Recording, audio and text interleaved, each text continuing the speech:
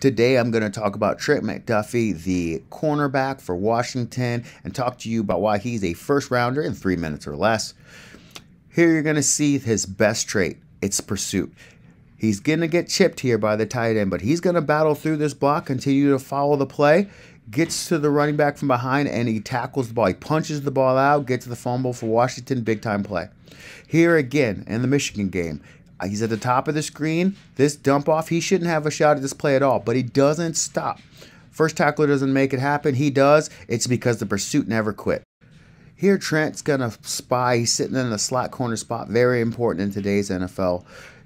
Jaden Daniels is one of the better scramblers in the country, but he's waits on him. He's patient. He's able to make the play, gets the big sack. Here you're going to see him high point this ball and compete. Both him and the receiver are looking at this ball, but his athleticism wins. He attacks it. He doesn't concede that. He takes that ball. That's what you want from your corner. Here, the scramble drill. Quarterbacks directing traffic. The big problem with corners here is sometimes they come up here and they forget to stay in their zone. He stays in his zone. The ball comes straight to him. He's able to make a play on the high point and then becomes a punt returner afterwards. It's the patience. He didn't leave his zone and come up when the quarterback scrambled his way. Here he's looking in press as he's walking up, and then he backs out of it.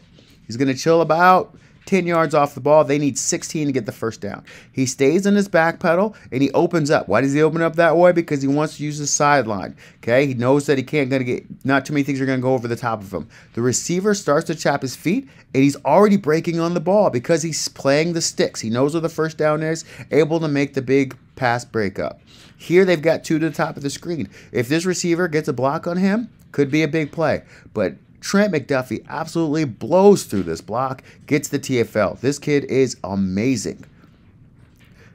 Here's one of my favorite plays from him. It's the crossing route. The cross is coming under. At the top of the screen, you've got two clear out routes. Colorado only needs 4 yards. Schematically, this should get them a first down because they made McDuffie go over the top. But look at how fast this dude's running. Big time closing speed. Gets the big time tackle. This kid is amazing. Same play here. They move the guy in motion to help him.